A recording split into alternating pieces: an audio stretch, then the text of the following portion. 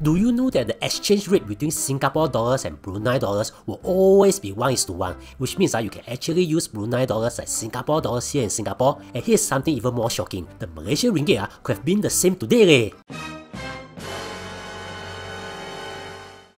So, I know some of you didn't even know what cash looks like nowadays, but for all folks like us, we sometimes will receive Brunei dollars and will have to treat them like Singapore dollars. You see, if you look at the exchange rate of Singapore and Brunei, it's always at 1:1, or they call it at par. But why leh? For that, we have to look at history first. You see, back in the past, the British Empire went around the world and just collected countries like they are collecting Pokemon. At their peak, they control almost like 20 to 23% of the world population. So in the past, Singapore, Malaysia and Brunei were all kind of under the British Empire. Then soon, after World War II, countries started to gain independence one by one. You see, depending on the regions, different currencies were used. Before 1953, the Malaysia and Brunei were using the Malaysia dollars, Sarawak was using the Sarawak noodles, and Singapore was using New Points. And Salah. But you get the idea. It's like Dan Ziwei is using Pay, Kong Bilang is using Pay Now, and I'm using GrabPay. Confusing bro, confusing. So, to make things less confusing, from 1953 onwards, everyone around this region started to use the Malaysia and British Brunei dollar. Kind of like everyone now just use Pay Now instead of the various other payment platforms. But you should know what happened. Malaysia and Singapore gained independence and we want our own currencies. But then again, we are all still super close in trading. It's like one family decided to use different messaging platforms but still want to have a common group chat. Like that, what should we use? WhatsApp, Telegram, or what? SMS? SMS no group chat you bodo. That's why I told my family to use SMS for a group chat you bodo. You smart sia.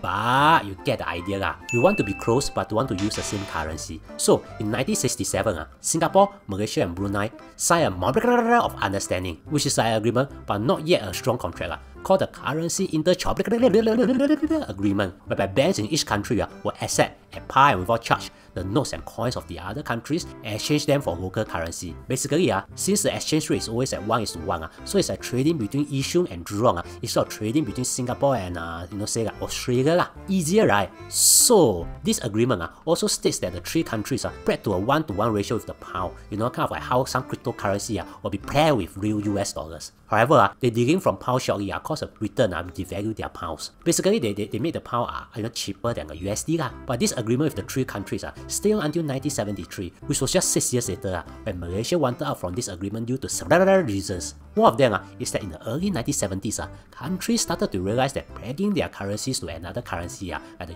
US dollar, might not be beneficial. You see, since 1944, after World War II, many currencies were then pegged to the USD, but due to domestic problems in the US from 1971, the value of the USD fluctuated significantly. This fluctuation negatively affected the currencies of other countries, leading them to move away from the fixed exchange rates. That was then called the collapse of the Bretton Woods system. Though Malaysia was not pegged to the USD, they kind of has this fixed exchange rate with Singapore and Brunei. So Malaysia left the agreement while Singapore and Brunei continue with it. And as you probably know by now, that decision led to us having the ability to multiply and divide numbers by 3.5 without a need for a calculator.